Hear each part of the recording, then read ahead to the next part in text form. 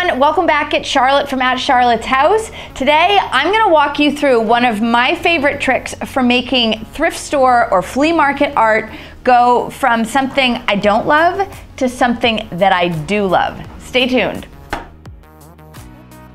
The only thing you want to think of for this project is what type of artwork you want to paint. I like florals. Those are the types of things I tend to look for. I also like the look of this on an actual painting, so that's something else I'm looking for, but there's no reason you can't do this on a drawing or even just a print. I use paint markers. Now, I'm gonna link to these markers in the video description. I choose these because they mix just like paint and they are permanent just like paint, and they don't absorb into the material the way a Sharpie might.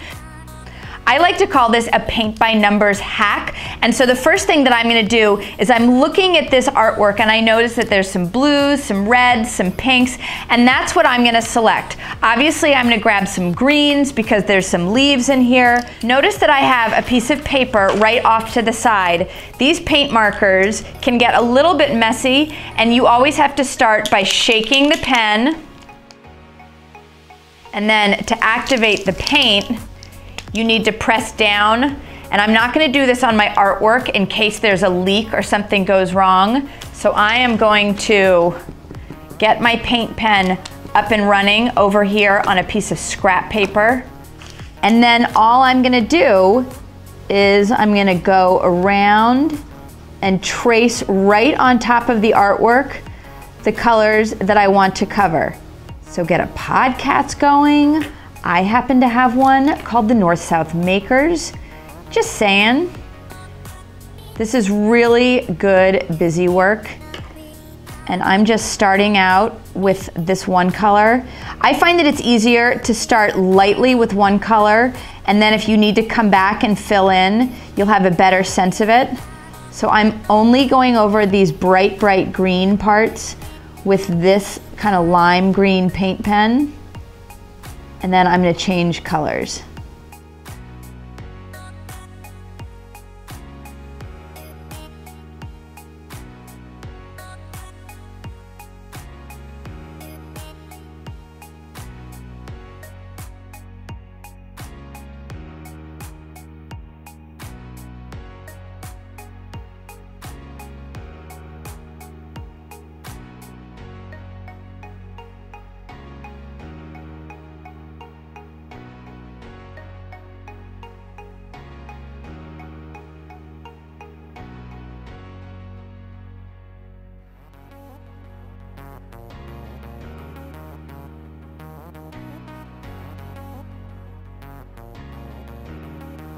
And remember I said that these paints mix?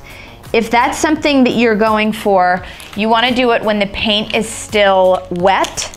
So for example, I'm going to go over this pink again, and then if I go into it right away with the purple, you see how you get that nice sort of tone on tone variation? So that's something else that you can play around with if you want to come up with slightly more shades than your paint pens have.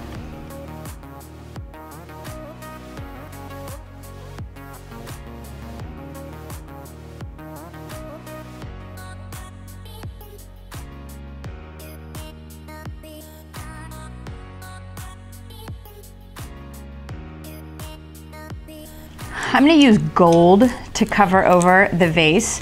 I've done that on another piece and it looked just fine. I don't really love that red. So this is an example of a color that isn't even a little bit close, but the gold has pretty good coverage.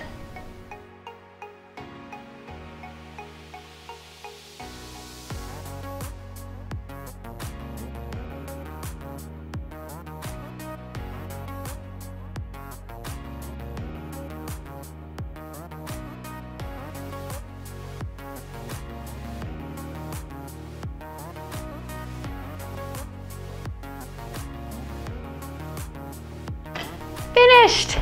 I think these paintings look so much more colorful and up to date with that simple DIY, and I love them. Don't forget to subscribe to my YouTube channel. Have a great day, everyone.